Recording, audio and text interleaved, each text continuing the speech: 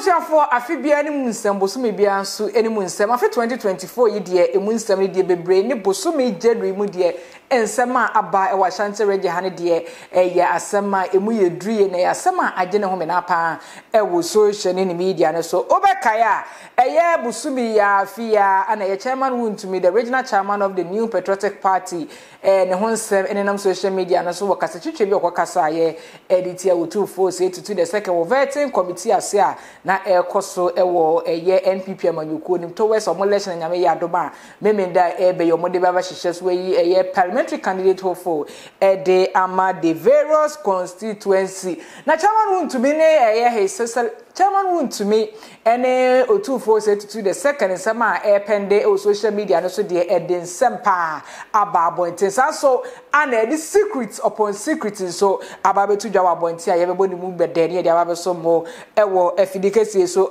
Kofi Asante a wodi njuma ewo akoma FM okumasi pompuni mantam hayi ana ne waba abonte se chairman wuntumi the regional chairman of the new patriotic party ene ne nkrofo atwelete de ababeso no ewo akoma FM uchiremu se nsama ekoso between chairman wuntumi ene kotoko hene Dr0ps40 to the second kame akoye se onu Kofi Asante ene akoma FM ana omudija ana so omudi petrol guje ni mama eja na dere man sansam we je ne home na wo social media so no ana Kofi Asante chire mu se sansam we kra ba ekra na kame akoye se na onma eye kasa fidie so efid mra chairman wuntumi ene kotoko hene Dr0ps40 to nsam we trend wo social media ne so no Ghana for de ni beto fo na dia so atofo ma na won eye social media ne so na won ma akoma FM so kra bedi ni djuma as journalist wa akoma FM ne so nsama ebobo eba wo social media no so ama chairman wuntumi ne nkrofo editor ababesom no wa akoma FM wuchirim se wono ana di petrogu janimu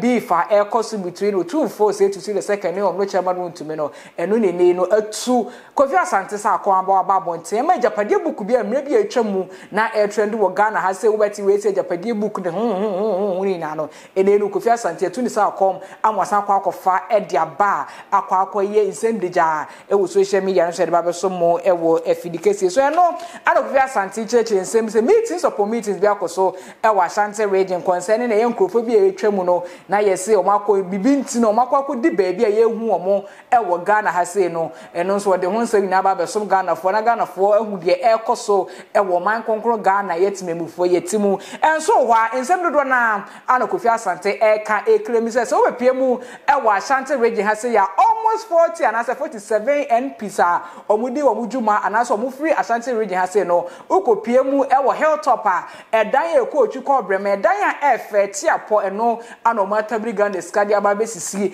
ewo hilltop enya asem keto onu Kofi Asante no kra bedi wada say onu kwa na kamia kwa say wesi di fie bi ewo hɔ a onu kra no betimi a kyerem say eye fie ahodo a ewo hilltop no eye MPs ahodo ewo Ashanti region ana se bi o makwakwa di asase na kwakwa sisi fie ahodo ewo ho o kyeremu ana o ka say chairman wuntumi so ya no wo kan say mi wa build the kingdom wa build the empire wa build the kingdom wa build the empire ben wa build the empire wa build na mpo say bi osika kwa mo de be complete contract ahodo ma je no Ashanti region say no o mu ntimi complete no so ya o ye tobe ma build me empire ma build me kingdom ma build me empire ma build me kingdom ewo eye kumasi ese ya wo ma Ghana fo ni kumasi fo enya so ewo ni nsem bi a wo kan ewo social media no so wo ka ya ka say eye hilltop nsama wo ka say we piemu ewo Ashanti region ha 40 to 47 MPs ano ma je eye asase wo hilltop asisi efie ni adan wo so no say kamia kwa say free vice president so edi ko say eye mrese bedwa fododo na mo Ashanti region ha no mo ana wo bo mu nchiremu say omo dan etiapo esombo ewo hilltop eno enya sen 20 so the one in change pa one kese ede ma chairman wuntumi Benard Ntubo se akọ ede ne nkrofo sabi o ma twelete de abesom no ewo akoma FM nsem a yakoso ewo social media no so efa chairman wuntumi ene kotoko hene Dr0ps40 to the second ho no o so the one way ma chairman wuntumi so mo hwe yero ma foforo amfo ne sanse chairman wuntumi o ska ono Kofi Asante no say bi obi na hwe no obedidi enye obi na diska betu ni botom say won de won ho anasa won so ne dia ono so na ni gi wu ya nkasa nti won we o de me chairman wontumi ene ne nkrofo a omo start kire nkrata de besom no ene akoma FM say omo ana de patru aguje ni mama sese ne de nsem a ekoso e wa Asante region chairman wontumi ne kotoko ne no eje ne ho me na e wo social media so sam do na ana Kofi Asante we di ni dwuma e wa akoma FM de aba bonten aba be issue strong one de ma NPP amanyuko ni titru ene chairman wontumi Bernard Nchibosi akọ ne se bia waka ede ato ne so mayenkoi niempie mu e wa akoma FM obra na nchiremu we efiri ho ba na wo ka Agyapade buka Ghana for rubi na ahwe ni mu se be hu Agyapade kropote a emre bia atwemu na ye ka ho asema e beje ne ho me na e wo Ghana asem ye Kofi Asante ne nsem ne bi emra sesie wo mo aye dede ye tu kwadobo nsu that time chairman wontumi nom na nom ne nkofo wontumi no fire left and right back and forth sa ene ye di tumi no e de maamo project amo ankasa magye a etwasa moye na enimu nyamba Asante region moja ni nyina de egu because yentu amoka nso mu oska e de build mansions e build empire e build bibia business se wo kumase e na eguo se si amoso mu wo kingdom enti mumfo bia ho you have your Akuma FM 87. Because you are not building a certain region, but you are building your kingdom within a kingdom. Jeremiah said, Monchisha wa mine and Mutimuni ye dear. Now so mine ye ya and a Musumu ye. Yansu MP se wokroma dear. One more cassa show one more fu no mu ye dear. Update. One me ya. Tiaka donia the Ababa Ashtown. Your Tiaka donia the Ababa Ferdum. You are na man for catcher so or they are building their empire. They don't care about anybody. Monko a top hill. Sa area no. So don't your friend saying Diamond Hill ne hilltop. Baby I see dan cry you kwan ni nyina afa so. Baby I see dan ya tete plot keke no. Ya ye asphalt ohwima sesoro. Monko na monkonkore. When I catch us scanny chroma, politician baby, I will tell you 87.9. That is what I'm talking about. Quadra subonsium, baby, a fat na kukura a hilltop hono, a quaning in our property. Now, so you the gate, you see security bar and a wana Kumasi chroma from the vice president to Obia Wodimu chroma, Obia Wadai Waho, Obia Diamond Hill, hilltop, Obia Kumasi.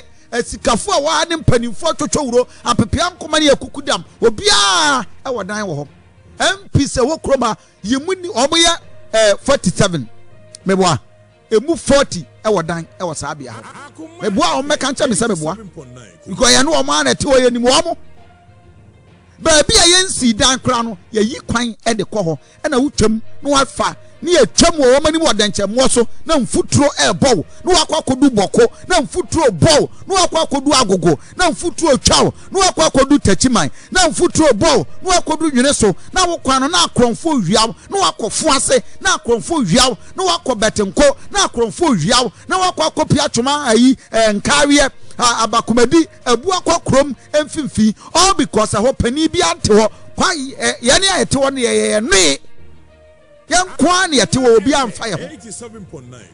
This is where and this is why ye mu be ye ni abre because sabe we have no any other area sabe Asante region ana I mean uje ho a wonti ase no abisa say so what at all is going on in Asante region now man for asheda akoye meeting e wa askwa MP we mami patricia apeje ho yentuno all because now oko Alan etientu no vindictiveness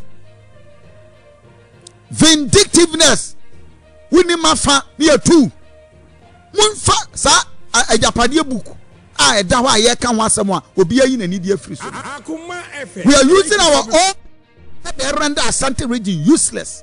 We are using yenia MPs wo kroma render Asante region useless. Yem frempani for bin task yem omu say baby election ababedu de baby Ghana ye body ababedu no for of course I don't see the future of this country. Me we a babu krema I am not a prophet of doom but the American say Ghana future bleak, very dangerous future. Why? Because we have no alternative. We could live I think was this what was the date? Just 16th or just last 2 weeks. Me call on Monday.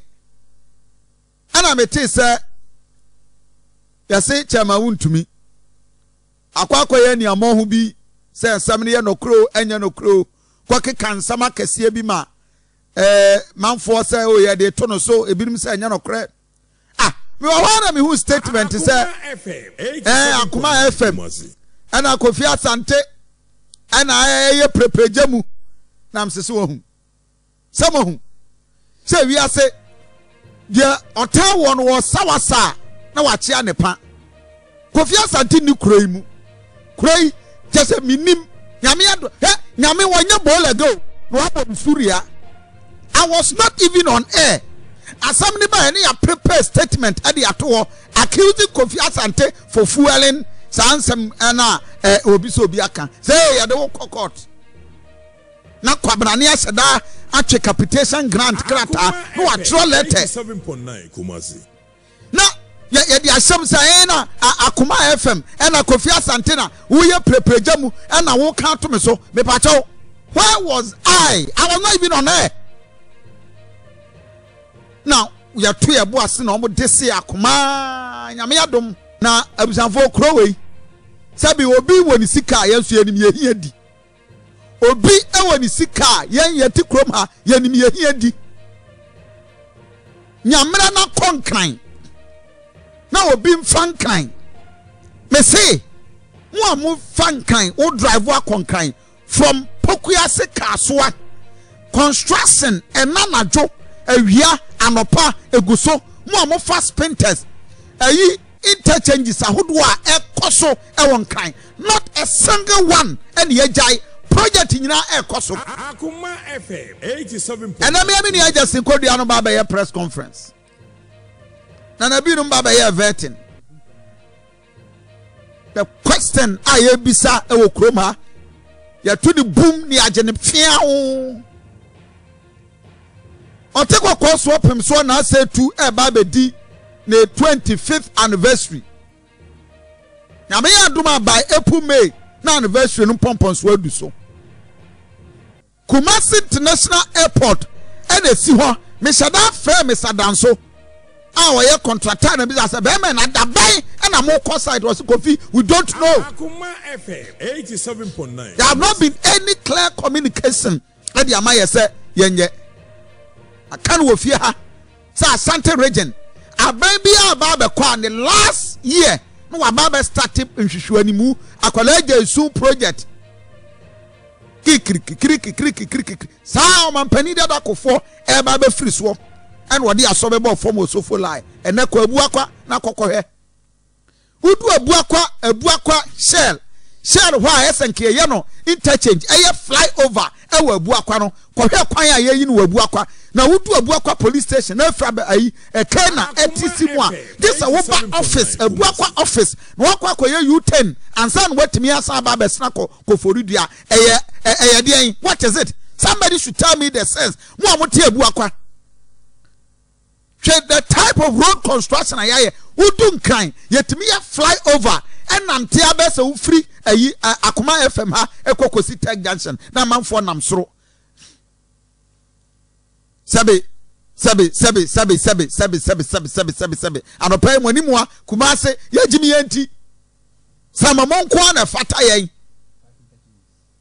5 interchanges. Ni abeke kanisa. I drink interchanges. Ye wiye ene. Ko asabia kwan. 87.9. Asabia ni bra abre ni hwehwe ni mu kwan bia. Oye no wo denchamo so techima kwan. Abuakwa macro to agogo munkonkwo hwe bridge a wo mo ye no ye si ya block kwan no yi CG major road alternative ayi a ye bie kwakofa bakomadi na ye what to tomu aba be sikena nti mo free ayi agogo airback wo ba bedu yi CG at least bridge de mbetimi aye one side one start here edu and wait, ya baba to aba nyame ya adomo a MPP be ye promise 2017 MP so wan yo mutumrika mofa niam ankogu so said ye be ya obehu se ye bibi. These are the things we talk about. Ethical leaders, political leaders are muwo krom ha mubetimi yankwa kwa che na nadu dankwa akofo ado say be me no ya this year su ya this year kaseti ayen intibra mo sorry ayampia na musa atoto e wo krom ha ayampia eya ne se moye yetwum eya ne se mafua me eya ne se modidi na wo mo to aba ma mo ebre yesu ye wo mo aka na wo nya accident wo mo e aye wo mo kwa pia na boa na ni dwan yira ye wan hwehwe nti wo mo de wo mo fo oba no kopem ban moye. That is how we do our politics in Asante region. This is Asante region. Because ye denara the dying heart ade ni nyakrana ye beto. NDC ba no abeye ne de no a project ahodo hospitals ahodo NDC ba be start atete so for me na ewo kumawu ewo ayi afari ewo all these areas, the money were there. And Uncle Baby, woman to me and ye, after all, Asante Regiment to Abamaye, and a pa, Omuja Hokoi, MPP by no so better home, Nanado, Wabano, Ababa Totua, Ayampia, no Ababons and Qua, no Asre, San Woko, Nan would me catch elimina for a elimina for say, Atamas say, one to Abama, me candidate in Namenso, Mijamo project, a whole certain precedent. A serious country, Kasa, Assemble Kwan and Adwaking, Cassia, Yetimi, and Tena Supin, when you 2 votes of confidence. Now you're Pamuni Frakuna, a president, say man to Abama Minti. Asante region, I have 2 about the mountain. 10 years, and I say, man to Abama me. Man to Amame, and to development, who me jump me many, let me jay. Tie. I took a joke. No, yeah, MP or the man be a minister, or a deputy minister. You need to so you say Namson, so also there shall say BB, Amamo, Kofi. Na actually election for by free hall. And you know, can't be like a cram to miss me, Menica Crass of Flippers, Mancano Cran, yes, also, Martina Volcano. When you have a president, what to make us a mayimani deliberately, this is one of the most serious and dangerous statements I've ever heard from a certain president of any country. A very dangerous and in fact one of the suicidal statement from any certain president. A suicidal. What's it mean to me? I put it to you and may I submit to a BBR was antimantem. Nana was said away in any. Were you in any? A dana Sabian Rich, what me to be Kaba so. Nana be in any. Because when him say Asante region obaba ye project nentem e wo hanu awia ye to aba ye we befi enti na ade abdoma ama say Ghana for ye awrefe na do nso say mesada mayimani enti sesia 1 year ya akwe me pato project pa o ma be starting wa Asante region ha no ehu all because ye de abato no du a jama ne fata yen Jama and a fataye. Oh, Asante region. Oh, Paul Bisak Galatians 4.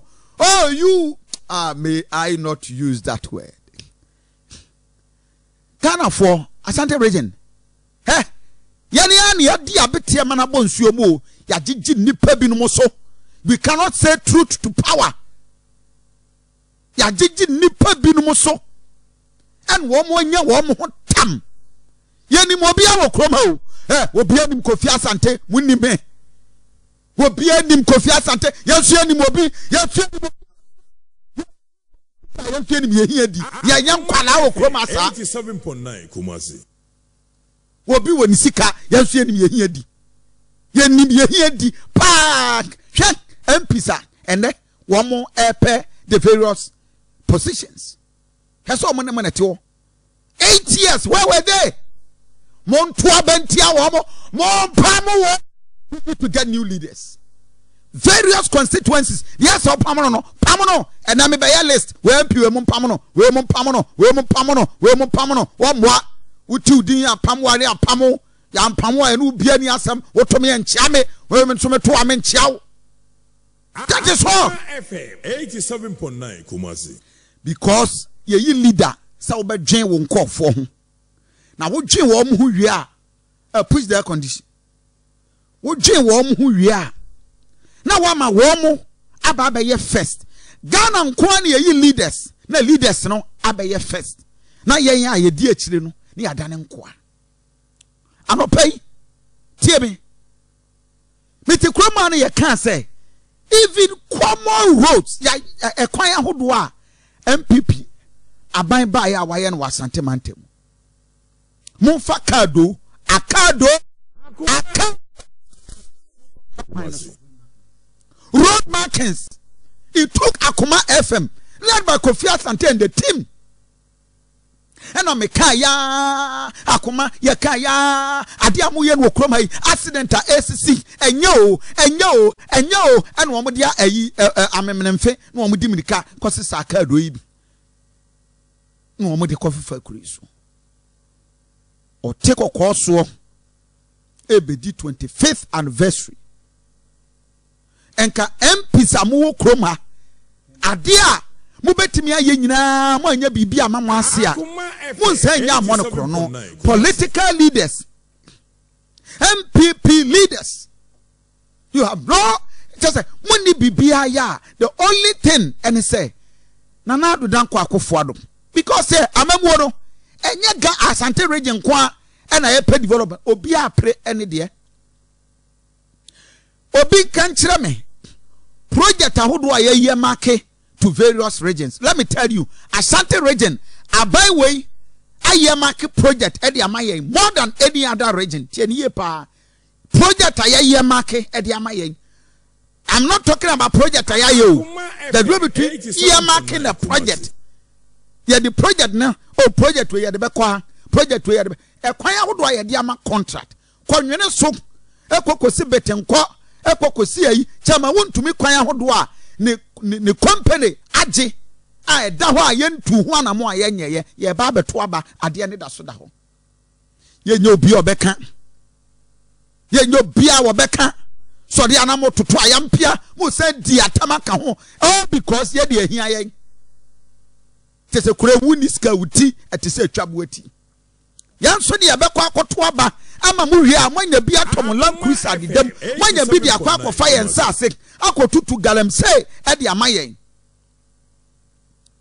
ewia na nado aba be ka kire yen se men so obi ansa na no atachia ase ofori atasa bre eso resign na okotena se MPC sorry ye se bom pese ofori ata be ba betena akonwa nsu biem edu ba bia ye frɛ MPC ka kire mo se masa wo a wo be ye ne ye beto aba de atia wo mpasua so na mo ka ma no tum ya ba ne ye be ka kire se obi diska gu hibarom ade bra mo samonye se mo yi iska ne bi na mo de koye nyame nko ananim enso yenim se iska no mo yi MPC yenim se iska no mo ji bi enko kwaya mo be ka kire yen se mo ye diska bra mo no sa kwan na ne yen so ye ka kire mo se iska no mo ji bi ya mo boa says obi am first come ayen ayan so ya boa mo ji sikari bi because eja mo sugu can ofori ataso ye dia na mo ka ma no tum budget kwa na mo se nka mo mane ma me kan ro na se bedwam e ye den e na all of a sudden jum obi aka na no otum bia nka sabiem e wo kuruma anopai me be ye roko me si anope and the appear could be in some more kakaye ene obia wo ni bre ya o kasa di ofori atabia ye pamona firi na konya so abusuafo nsem we bi ana Kofi Asante a wodi ni juma ewo ya kuma FM ababonten na wo de ba besom Ghana fo ma mo nso mahu de eko ene de eba ewo Ghana ha se ntitu ene Ashanti memu aka se Agyapade book bi wo be kae Agyapade book we sole ye ewo Ghana ha se ya ebe sinne no yenye hu Agyapade book property a na Ghana fo ka ho asem na se Agyapade property a na Ghana fo ka ho asem ewo social media no so ne Ghana ha se no ana o so no de obe kanfo de ama ye youth omo Ghana ha say no de baby aye dachi no wine ko na say ye ni dachi papa ye ni fapem papa ntinke be ha ka youth fo ni na ankom mmom na Agyapade buka ene no Kofi Asante asa akofa e de ba betu social media no so ne enso ye be ye ni ene ye concentration na akoso na yeso yetima fight for Nepal ye youth no so ye wo man Ghana mu nsam do na ano de ba besom ye ofidikesi so ye ni koso edi nsam a ekoso e wo social media no echi de be drop e wo social media no so be fa ne de aba besom e wo ofidikesi so ha ye fresh gossip gh so about politics nsam a edi ne ho ahini anase edi ahini wo social media no so trending stories ene de kakra bi ne boaboa no e de besom e wo ofidikesi so edi no e ba kope asona ka chiri Agyapade3 ne de me gina mu do so ko nsam a e trending bi e de ma wa ha na bisi makra